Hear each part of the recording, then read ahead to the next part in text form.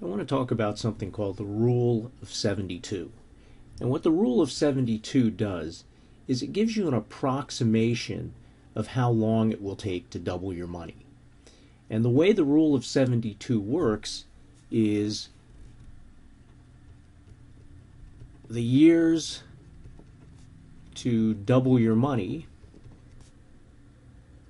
is approximately equal to, so let me use some squiggly lines here, is approximately equal to 72 divided by the interest rate. And let's try a couple of these. How long is it going to take your money to double at 6%? Well, if you use the rule of 72, it's going to be 72 divided by 6. It's going to be approximately 12 years. And if we went over here on the calculator, we could try and figure this out. All right, we know the interest rate. The interest rate is 6%. And we can put in as a present value 1. Actually, let's put it in as -1. And we'll put in the future value as 2. So you're doubling from 1 to 2. And you could put in 1,000 and 2,000 or 10,000 and 20,000. It doesn't really matter. And if we compute n, what do we get? We get 11.89566. So quite close to 12. Okay, pretty reasonable. Okay, let's try another one here.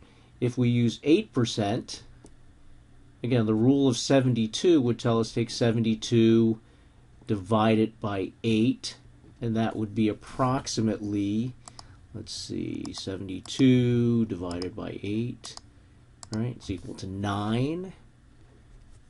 So let's see what we have here. Again, let's work this out. All I have to do is change the interest rate. The present value and the future value are just fine. So if I put in 8 here and I say compute n, I get 9.006. So quite a good approximation there. So this is a pretty good rule of thumb.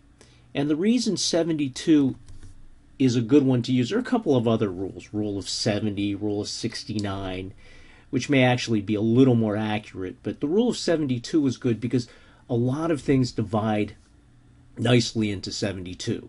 4 divides into 72, 8 divides into 72, 6, 12. There are a lot of numbers, 9. A lot of numbers divide nicely into 72, and that's why it's a popular one to use. And it's a great one to know, because if you're taking a test and they may ask you how long does it take your money to double, and you've worked out the problem correctly using the financial calculator, and you're not sure if you're right, you could use the rule of 72 to say, does that make sense? They've told me, I worked out that at 6% that it's going to take 15 years for my money to double. Well, the rule of 72 says it should take 12, so maybe I made a mistake. Maybe I should go back and check. Now let me pop up a little spreadsheet here where I've actually worked this out. This is the actual number of years it takes for your money to double. And I just use the formula to calculate the number of periods at the interest rate A4. 0 is the payment or the annuity, so I put in -1 for present value and 2 for future value. And I just did it for different interest rates. And so for 1 year, or an interest rate of 1%, it takes a little over 69 years for your money to double. The rule of 72 says it takes 72 years. So it's not a great approximation here. It gets a little better at 2%. From 35 is the actual number, 36 is the guess. And as you move along, you get better approximations. 3% is better.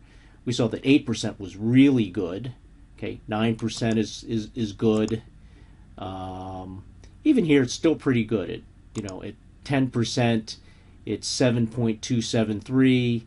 Rule of 72 says 7.2. So, we can scroll down here and we can see that, there are interest rates where it's not quite as good, but it does a pretty good job. It's a pretty good approximation. And I have to admit that some days when I'm wondering how much money I'll have in my retirement account, I sometimes use the rule of 72. It's a little mental exercise where I'm walking around, and I think if I'm earning 6%, my money's going to double in 12 years, and it's going to double again in another 12 years. So in 24 years, it'll increase 4 times. So you can get a guess as to how much money you'll have in your retirement account. Okay, I don't know how often people like to do those things, maybe because I'm interested in finance, I like to do those calculations. But it's a nice rule of thumb to know. It comes in quite handy. It pops up on some tests that you'll take in introductory finance classes. But even in more advanced finance classes or on the CFA or CFP exam, if you were doing a calculation, being able to do this approximation might help you to check to make sure you did it correctly.